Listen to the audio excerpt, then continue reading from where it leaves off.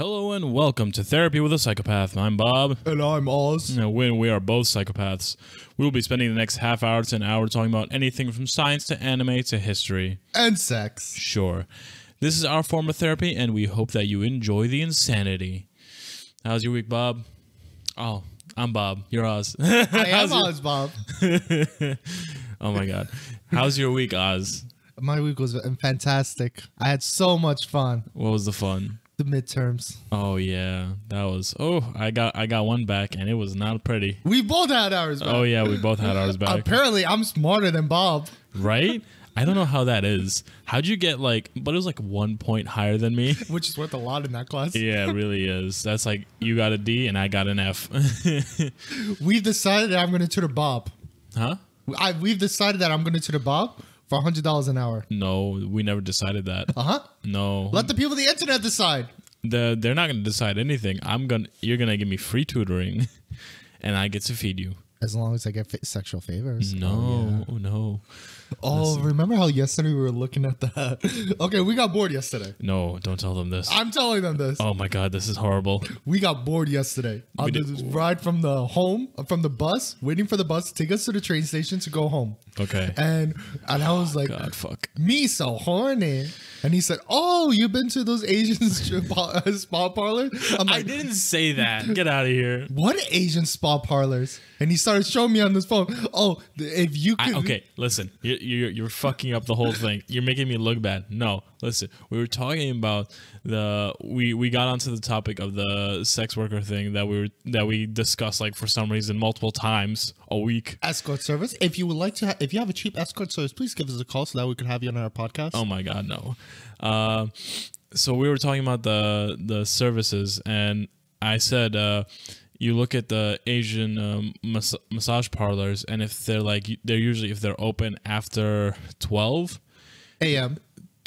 at midnight, then they're probably doing the extra services. Happy endings. Yeah, maybe more than that. Yeah. They do more than that? Yeah, they do more than that, bro. I learn something new every day.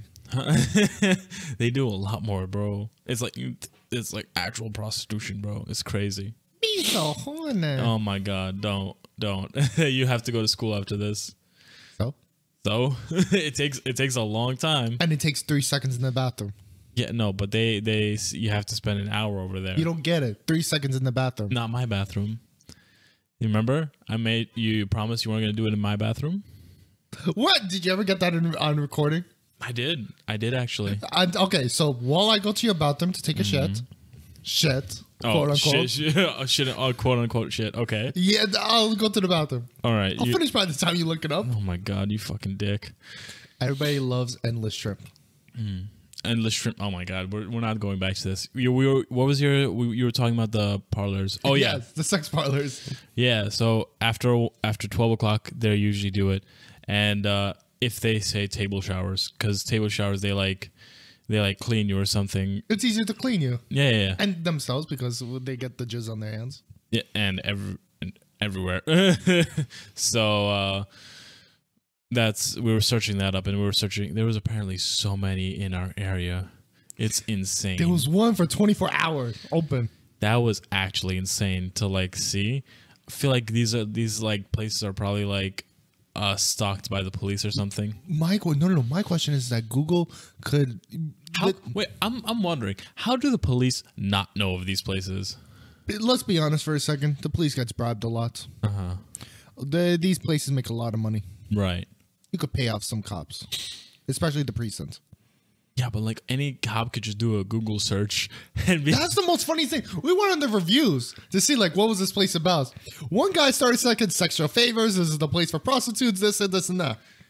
Literally, the cops are not doing their research. No, Google AI cannot distinguish these. They're posted on Google reviews. Right. So basically, Google can do search AI for Google could create bots to search for particular words. Group together. Yeah. And then you could do a red flag, send it to police or whatever. Now, here's the thing. You could do that for any place. So I could see where the problem would lie of searching up in Google. But you'd have a list of potential places to go. But then if you search up Google reviews, you would see oh, okay, at this you could like ruin a place of business by saying, "Oh, this has a sex workers here." Yes, that's why you need to do an investigation. Yeah. So I see the problems and I see the issues that may result from it. But like, if you just use it as a potential list, can't they just find the places and like shut them down? Exactly. But here's the one thing that pisses me off. Okay, if you're a prostitute willingly, yes, nothing wrong with that. Honestly, that's between you and whatever. Yeah, I could see that. But these places probably they're unwilling. Sex traffickers, yes, that kidnap women, put them in the basements, and then they're raped every day. That's a different story. Right. That's a terrible story. That's where you got to draw the line. So that's why obviously we're never going to go to these places. Yes, because they half of them are probably like the sex trafficking. Hopefully not. Hopefully not. Hopefully not. Because that'd be really bad. It would be no, not even that. We got to call the cops right away. Yeah. But the point that I'm trying to make is that the reason why they're probably not cracking on them is because in order to have sex trafficking, you need to have a sex trafficking ring. Yes. If you shut one down, another one will be open, and you already lose the place that had the connection. So they keep it open so that way they can have a connection to the real sex trafficker ring. Oh, so they can like see like where like the rabbit hole goes. Where the rabbit hole goes. Oh, okay. Now, what if it's not a sex trafficking ring? It's just like what do you think of the prostitution laws? Prostitution laws? Yeah, how it's like all illegal and everything. I mean, I don't even care about that. That's between you and God. For me personally, that's between you and God. Yeah. Should we outlaw it? And people are going to do it anyway. Might as well make it legal. Make sure everyone's healthy. In my personal opinion. Yeah, that's what I think. Yeah. Like if you're a registered sex worker, and then you could get the health. If you have a license and you could get the health care, you could get tests for STDs. You could get the proper medication in order so that you don't get the STDs, because they do have pills to repel a lot of STDs, and they can make it. There are different programs that could be set up. Right. You could charge taxes. Yeah. And then the income will come, and then the tax incomes will come from that. Maybe the MTA could actually fix itself. Right? Oh my God, the MTA is just so fucked up. Just like how the Uber charges $2.5. Yeah. For every ride. Right. What about if prostitutes hire like a $20 base that goes directly to the government? Oh, imagine there'd be so much money. There would be so much money. So much money. Like, they're just making the weed legal in California, and what was that other state? Colorado already did it. Yeah, Colorado and California. But Colorado already did it. It's legal in Colorado. Yeah, both of those states. Oh, it's legal in California now? Yeah, it's been legal for a while. Right. Yeah, so those two states have been getting massive like tax revenue from the whatchamacallit, weed business. Yeah. Imagine the prostitution business. Just imagine. Can you imagine how much money this country would be making? We could make the schools a lot better. Yeah. Imagine a teacher will come and say to her kids, well, we could thank all the prostitutes for allowing us to get money for our school funding. Oh my God, that's Billy, I thank your mom personally. Oh shit. That's like, can you imagine? I would say to Bob, we need to get into this business. No, I'd rather not. That's And also, if you make it legal, you get rid of pimps. They're thinking of making it legal in Rhode Island, I think. Good, because listen, you know how badly pimps treat women. So I watched the Philip DeFranco show a lot. The what? Philip DeFranco show. What is on that? YouTube? It's like a news show, but like from a person. It's not like a whole corporation. It's just like an individual who started a company, and he's like and he makes the news. He's been making news on YouTube for like 10 years now. Okay. And he made a video of how in I think it was Rhode Island that had a law that outlawed prostitution, but in the law it didn't specifically say prostitution inside homes or inside places. So it outlawed outside prostitution, but not inside prostitution. So if you have like a brothel. Yeah, if you had a brothel or a parlor, then you would illegal. Illegal. Because prostitution is legal in certain cities in America. Yeah. Like this is what I always thought. It was legal in Las Vegas, but apparently it's not. No. You have to go outside Las Vegas. Yeah, it's very not legal in Las Vegas, because that would literally be Vice City then. We should go to the Japanese red light district in Japan. What the fuck is that? This is Japanese red light district in Japan. Prostitution is illegal in Japan, but there are laws to go around it. How? titty bars. Titty bars? What's that? Basically, girls will come, sit on your lap. Yes. They'll expose their boobs. Okay. And you could do motorboat them as much as you want. Then That's you could it? rub and touch and poke. And poke? And nothing like past that? There's no stick going into a hole. Okay. So that's legal. Really? As long as no stick goes to a hole. The same reason how escorts go through, it's whatever happens between two consensual adults. Yeah, that's their loophole. That's the loophole. Yeah. Same thing. Like, Gambling is illegal in Japan. right. So the machines are not illegal. Machines? The gambling machines? Yes, they are not illegal. Okay. But how do you collect the money? I don't know. You have to literally get out of the store, go around the corner to this one stall, and then you could trade in the coins for the money or prizes. No way. That's crazy. That's some like crazy Loophole. workarounds and loopholes. Oh my God. People always trying to get around the law. Like, I feel like America should have learned from the prohibition that like prohibiting stuff does not work in this country. Yeah, not at all. Which is smart. Yeah. It only makes like, Organized crime increases. yeah. There's a reason why they're called organized crime. Yeah. But getting back to that, Right. so I say we hit one of these parlors and see Well- what's all the hubbub about. Listen, bro. The hubbub? I'm not gonna hit one of these parlors up. All I'm gonna say is I got a massage after this, and we gotta make this like a 30-minute podcast because I got a massage after this. Oh, we'll see. We'll let you guys know what happens afterwards. Now, I need to ask you a question. Okay. What is the most? Remember when we started doing shit out of shit? Yes. Okay, Shiv out of shit. shit out of shit. Yes. Okay, I found another man. Okay. That is incredibly amazing. Oh no. Who is he? His name is Gottfried Gutz von Berlichingen. Okay, you read that name like a fucking psychopath. Let me see that. He's German. Okay, never mind. That's fucking weird. Gottfried Gutz von Berlich. I don't know. I don't know how to pronounce that. That's really weird. Berlichingen. Gutz of the Iron Hand. That's his nickname. Okay, so basically, he is known. His nickname is Gutz. Gutz. Gutz. And so basically, It has the O with the 2 dots on top. you know the Berzerker? Mm-hmm. I think it's based off this guy. Berserk? Yes. Oh, the manga? Yes. No way. What? When did he die? Gutz. Who's Guts? Oh shit! Yo, my man stole off history. Read it. I want to hear it. Okay, so I want apparently, to know this whole man's history. shut up. Let me talk. I can't. I'm too Apparently, excited. he was in an army, right? Okay. He was born into noble families, and noble families during the. He was born in 1880, and he died in 1562. Okay. Okay, he was born around 1480 into a noble family of Berlichingen and modern day Bannen, whatever, someplace in Germany. Right. He was born into a noble family, and during that time, noble families, when you're not too high up, you're a noble family, you become knights. Yeah. Yeah. And so he became part of the armies, Right. like other noblemen's armies. Okay. And in one war, a cannon shot his arm. Oh no. So a cannon hit his arm, Yeah. like the ball, the cannon blast, Yeah. and his arm came off. Oh my god. He said, "Fuck it." Fuck it. Right. Where he battles, and then afterwards he puts on an iron glove, an iron arm. Oh my god. That's why he's called Gutz of the Iron Hand. Bro, this is literally Guts. It is. Holy shit. This man has an iron arm? Bro, Iron arm. how is it? Okay, first of all, is it his right arm or is it his left arm? Is because I want to know how he jacks off. Right. Look Right? at the design.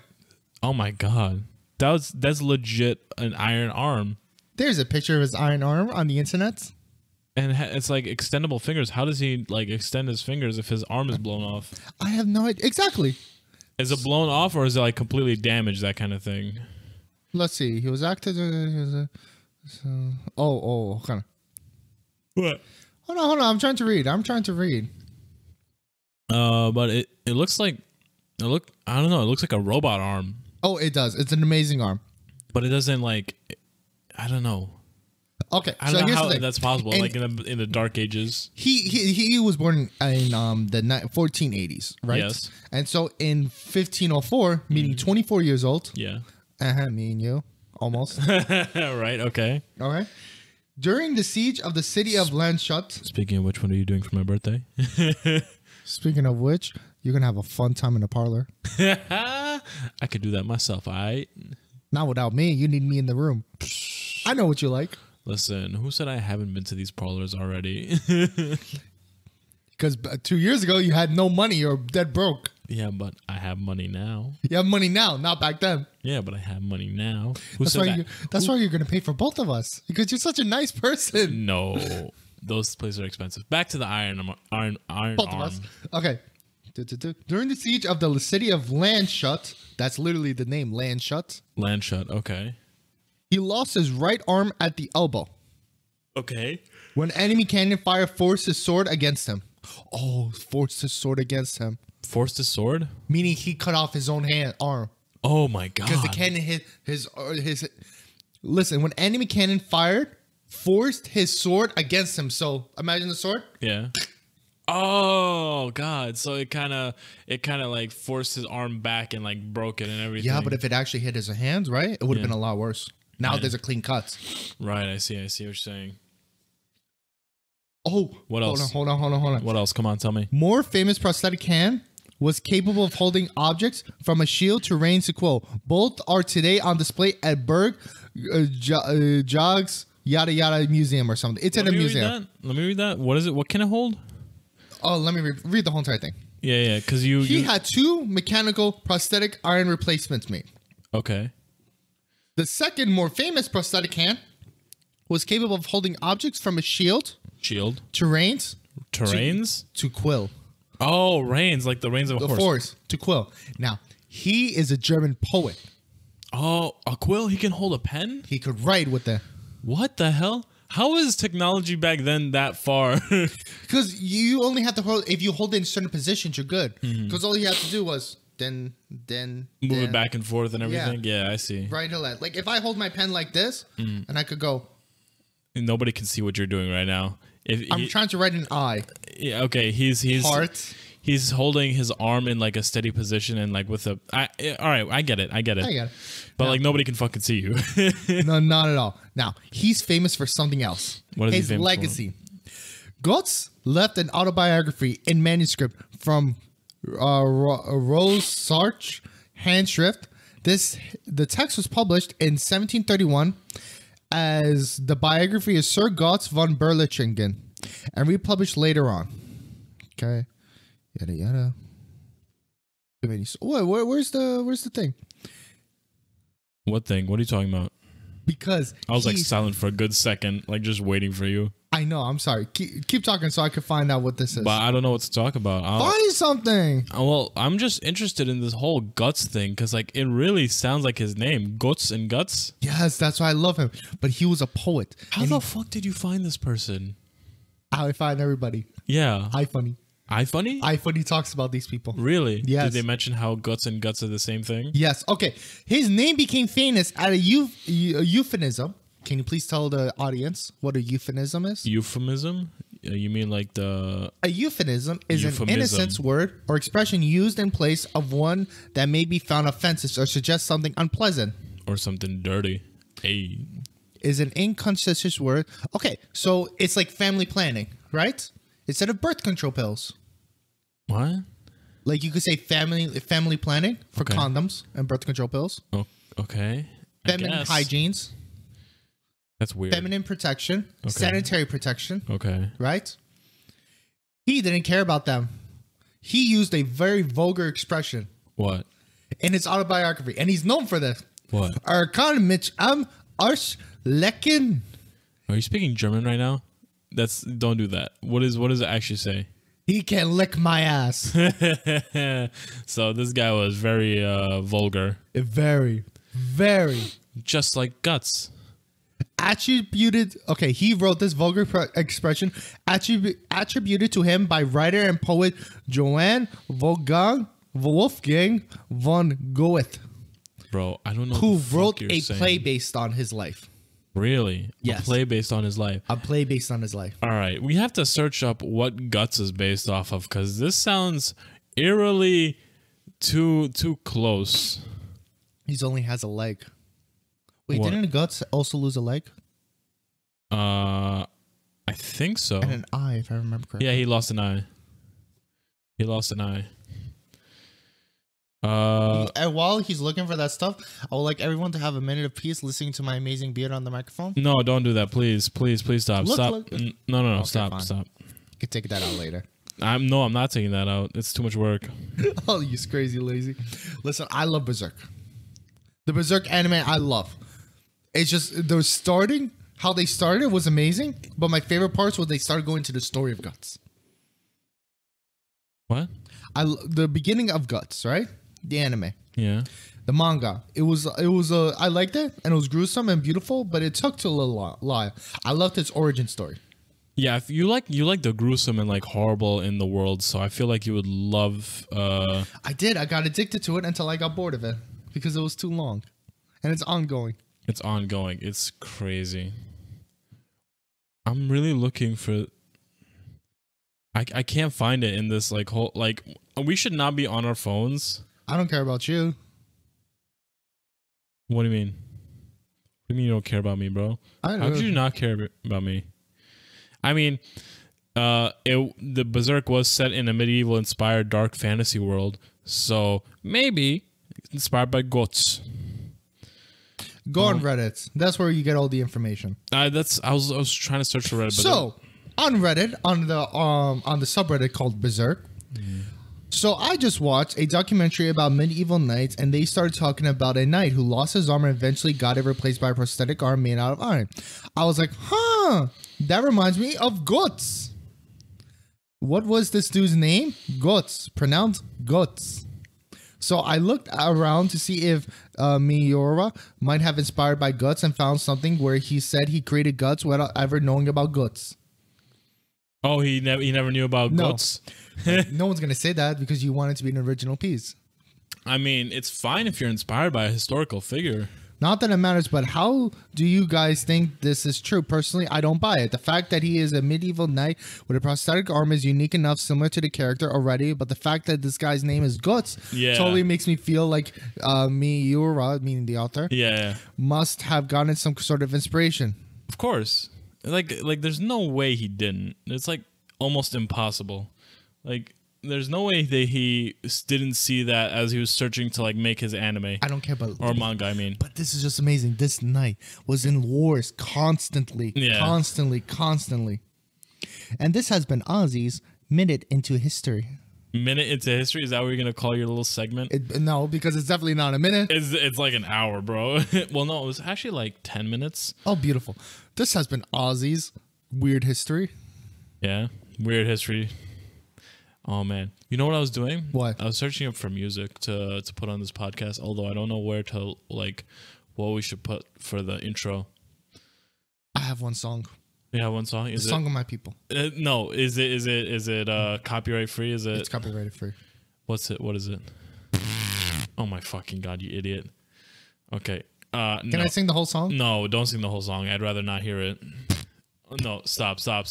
I need you to stop. Fuck you. Fuck you too. No, that's it. It's just the whole song. Fuck you. Fuck you listen, too. Listen. Fuck you. No. We need like a nice like electronic song or like rock song. We could put it on autotune. It'll sound a lot better. I don't know. Oh, what you just sang? The fart sounds. Oh my god. It might, but like I don't want to. Sound amazing. No. Yes. No. Yes. You know the people on Reddit are so nice in the podcast. So nice. Be so surprised. You know what's my favorite Reddit subreddit? Huh? New York City R for R. R for R? Meaning that anybody wants to hook up with anybody can search on Reddit for somebody. Are you kidding me? Oh, you want to see it? I feel like there's that would be just like stalkers and shit in there, like some weird people. Basically. Yeah. I feel like that's like some straight like dangerous shit right there. Oh, very dangerous. But the only reason why they do it is because Craigslist got rid of its personal ads. Personal ads? Yeah. Remember how on Craigslist you could find prostitutes? Oh, you could? Yeah. Really? And they got rid of that? Mm-hmm. That's crazy. No, that's smart.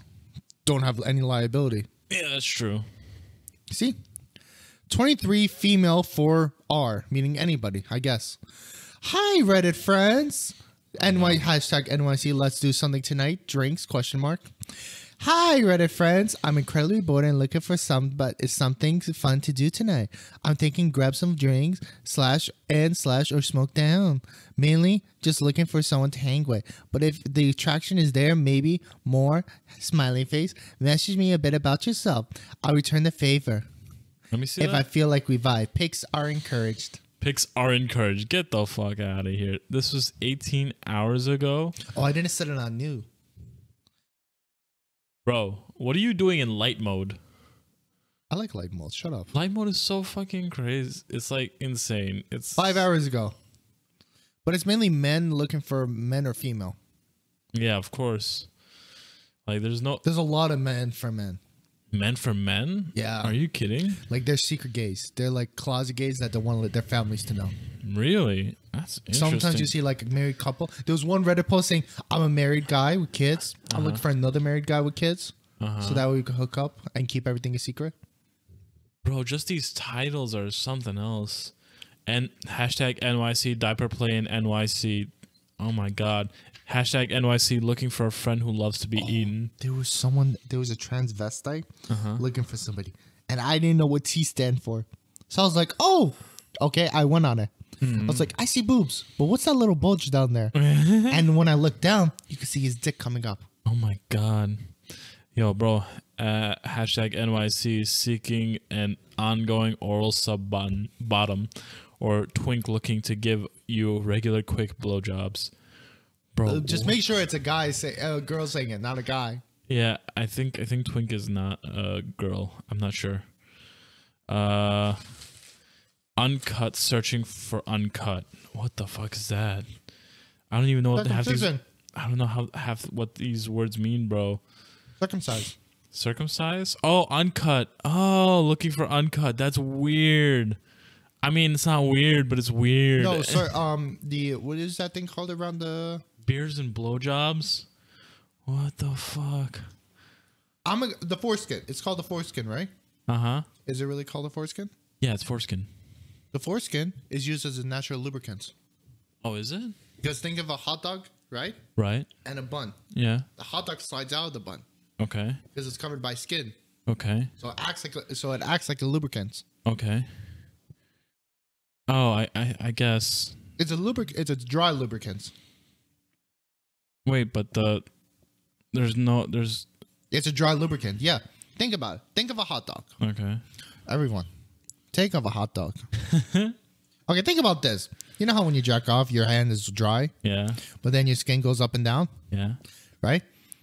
The thing, because of the foreskin, it rubs against on the top of the penis, and it just comes out. So you're moving that. And so your penis, being under the skin, is safe. Okay. This is dry lubrication. Do you not know anything about sex? No, apparently not. You had more sex than me. Yeah, but like I don't know these like technical terms. I just know how to do it well. Me so horny. Okay, that's no bueno. You gotta leave soon, right? I have to leave soon. Oh God. What are you leaving for?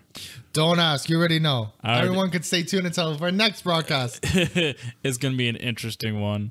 Such an interesting one. Well, it's I don't know if it's interesting, but like it sure did panic us. No, me. It panicked you, but like I was panicked for you. You were panicked for me, but we thought of the same thing at the same time. We gotta put this on the podcast. Yeah, we did. We were like, oh, this is too good. This is too good. We have to put this in the podcast, and we have to make it sound good because it is. Ooh, man, you got real close, bro. That was a fucked up thing. Shut up. I went to Bourne right afterwards. I know. He's such a nice guy. Yeah. Okay, we need to stop talking about it so we don't like spoil what's gonna happen. But okay, let me look up another interesting guy in history because I remember there was something else. You want to keep going or do you want to? Of course. Just give me like 5 seconds. I just want to say something else. Don't you have to leave in like 20? Well, screw you. 30 minutes. I do. All right, go ahead. I'm trying to find it. Entertain the people. I'm not entertaining nobody, bro. I'm not entertaining at all. Have you noticed? I'm the one who's always like just silent in these podcasts. Never mind. People of the internet. Yes. I must request that you guys shut up and wait until fucking next time. Why? Because I found something interesting. What? What you find Next time on Therapy with a Psychopath. This has been Therapy with a Psychopath. I've been Oz.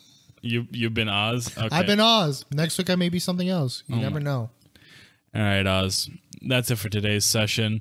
We hope you enjoyed this session of Therapy with a Psychopath. Please remember to like, comment, and subscribe on all of our platforms: YouTube, Castbox, SoundCloud, Himalaya, and now we're on iTunes and Spotify. We're on freaking every platform. Just search us, you know, find We are us. willing to become sellouts. We are sellouts. What are you talking about? All under the name of Therapy with a Psychopath.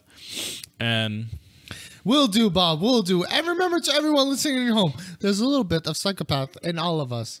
Just don't be a killer. That's my job. oh my God. Goodbye. Toodaloo.